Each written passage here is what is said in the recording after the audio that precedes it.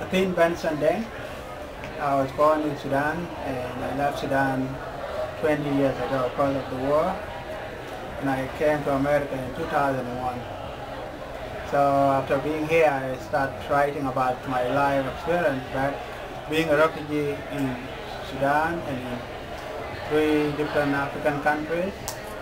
So my book is called The Fourth Fire on Us from the Sky, and I'm here tonight to share my experience.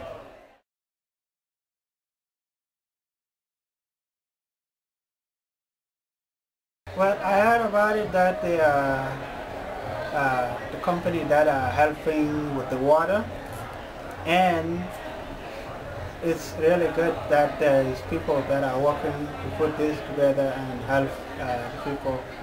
I have suffered before with the waterborne diseases, dysentery many times when I was in a refugee camp, and I've seen the effect of drinking bad water.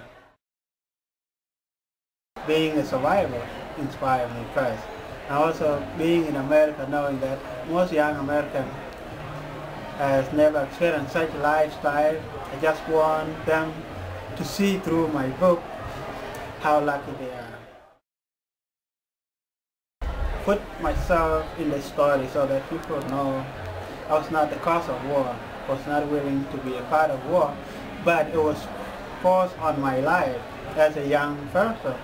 Yeah, I just went back from daily activities of my life, back in the refugee camp, back in the village. You know, there's a lot there to put into a paper, into a book.